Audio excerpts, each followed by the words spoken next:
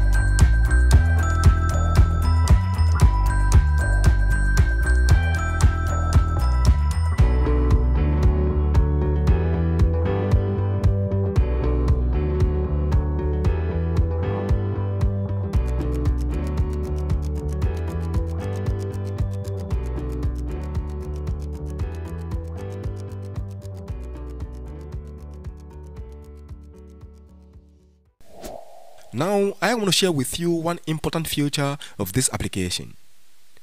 Friends, this application can be used to scan multiple documents. And at the end, you will be able to edit it and as well convert it into Microsoft documents. And now the question is, what exactly are we going to learn in this course? Friends, we are going to learn a lot, such as how to pick image from gallery, open the camera intent and take a photo, and as well display those photos using an image view. More importantly, we will be able to detect the image and extract all the text written on the image. Friends, that is the core purpose of this course. So, I organized this course based on simplicity, which means each and every lecture in this course is attached to its own source code. Whenever you're done with your lectures, you can always compare your source code with mine. And with that, you will be able to follow along more easily. And more to it, the complete source code of this course is found in the last lecture. Alright, for some of you who may like to install the application before you get started with the lectures, no problem, you can do just that. Having said all this, quickly, let's jump into it. To proceed, we have to create a new project in Android Studio. So, hit on Start a new Android Studio project. Select Empty Activity. Hit on Next. Specify the name of your project right here. When naming your project, always use a descriptive name that determines the intention of your project, so you will be able to relate with it more easily. Hit on the Finish button. Android Studio is building up.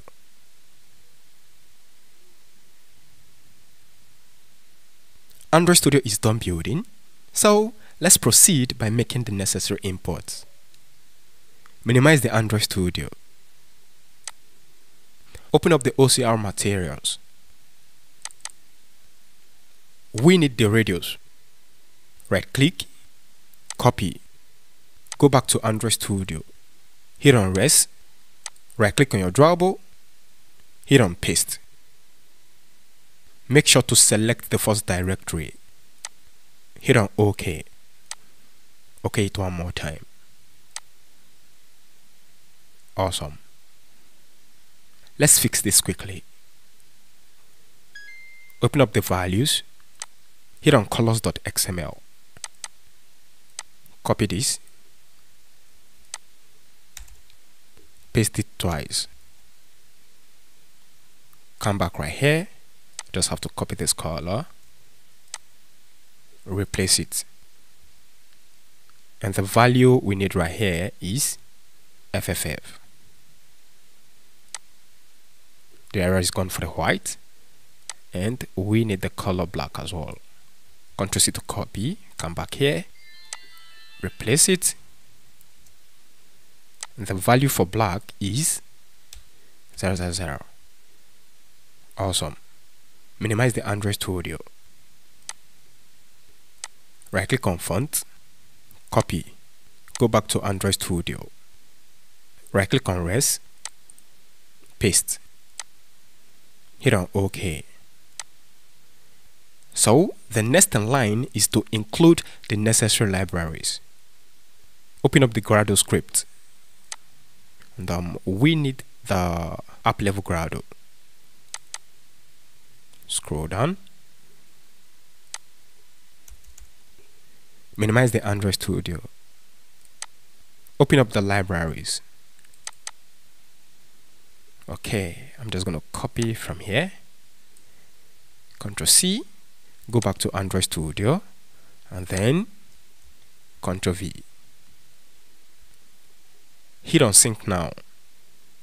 And make sure your internet connection is turned on.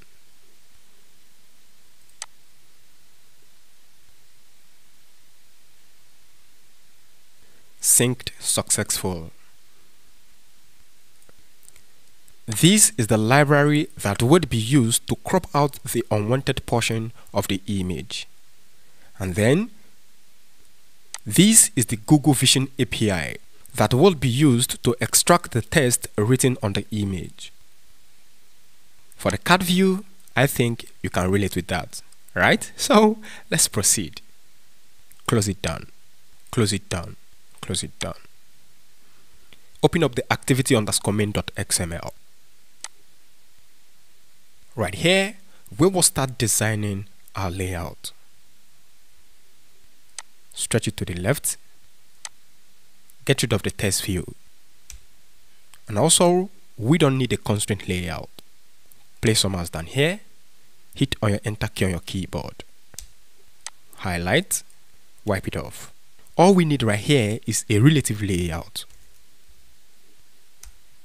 A relative layout is a view group that displays chart views in relative positions, and the positions of each view can be specified as relative to siblings elements, such as to the left of, right of, top, or below another view. Teaching good? Smash the like button.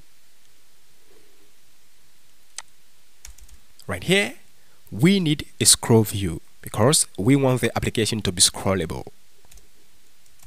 Scroll view. The layout width is match parent and the layout height is wrap content. Use the closing tag to close it up. Right in this scroll view, we need a linear layout. A linear layout is a view group that aligns all children in a single direction, vertically or horizontally. The layout width is match parent and the layout height is wrap content. Let's set the orientation property to vertical. Orientation, vertical. Use the closing tag to close it up. Right in this linear layout, we need a card view. Card view. Perfect. The layout width is match parent and the layout height is 250 dp. Card background color. add color slash color white. Card elevation 3dp.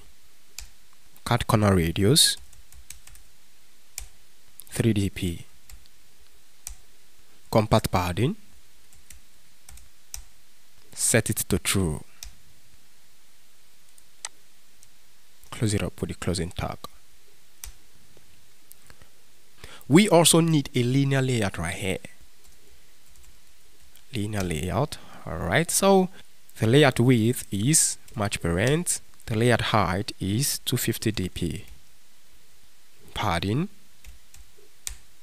is going to make it 5 dp. Close it up with the closing tag. Scrub. We need a test view right here. Test view. The layout width is match parent, layout height, wrap content. The test, I'm going to do display scanned result. Right here in this linear layout, let's set the orientation property to vertical. Cool. And then come down to the test view. Test size 20 sp. Font family. We will make use of the customized font we imported earlier on in this lecture. Add font slash fontal. Test color. Let's make use of the color primary. Looking good. Scrub. Use the / on your keyboard to close it up. Right here, we need an edit text that will be used to display the text when extracted from the image. Edit text. The layout width is match parent and the layout height is 250 dp. Background. We are going to do add drawable slash radius. Gravity. We are going to set it to top. Hint.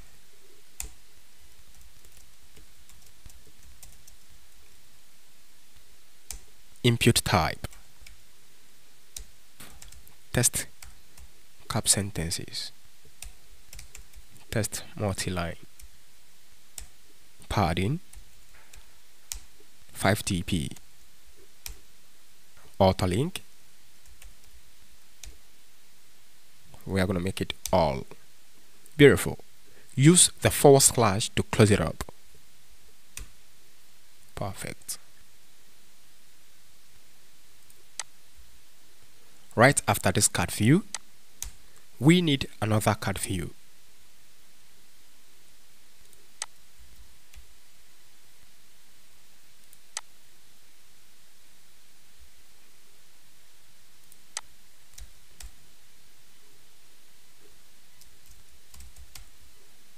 The layout width is wrap content. The layout height is 200 dp. Layout gravity center. Card background color, add color slash white. Card use compact padding, set it to true. Card elevation 3 dp. Card radius 5 dp. Close it up. Right in this card view, we need another linear layout. The layout width is match parent and the layout height wrap content. Orientation, set it to vertical. Padding 5 dp. Close it up. We need a test view right here. Wrap content, wrap content. Test, display image. Test size 20 sp. You use sp when you want to specify font sizes, and you use dp when you want to specify the size of the layout. Layout gravity center. Test color. Let's make use of the color primary. Beautiful. font family, add font/font tar.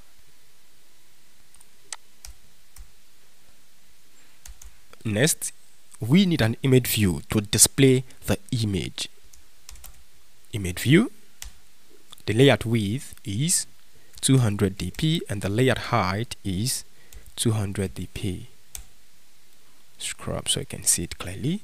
The text, the max height, just gonna make it 200 dp. Layout gravity, center. Let's specify the ID of this image view. ID, add plus ID/ image display. Squeeze it out. Right click on your drawable, go to new, vector asset. Click here. And then we have to search for image. Let's pick this guy. Okay. Let's change the color.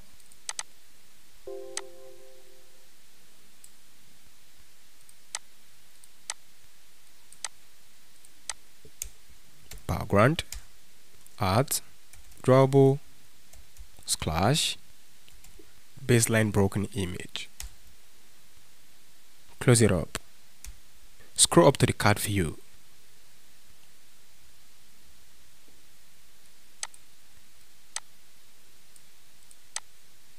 Let's make it 250 dp. And also, let's specify the margin top. 20 dp. Scroll down. Right after this card view, we are going to have a linear layout.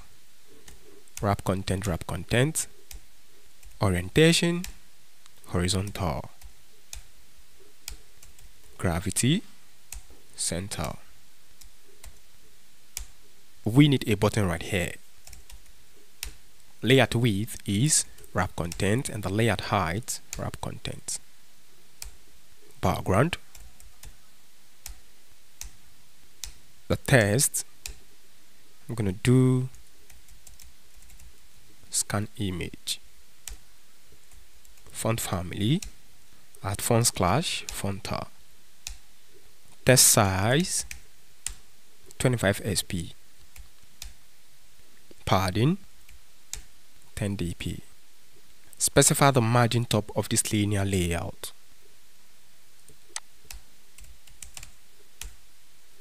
dp.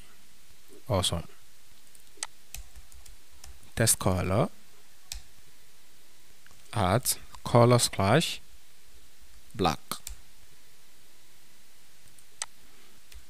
Close it up and then specify the ID of this button. ID, and I will call the ID scan btn. Scroll up and let's reduce the height of the first edit text. This is it right here. Scroll up. Okay, so I'm just gonna make it 200. Beautiful. Run the application to check it out.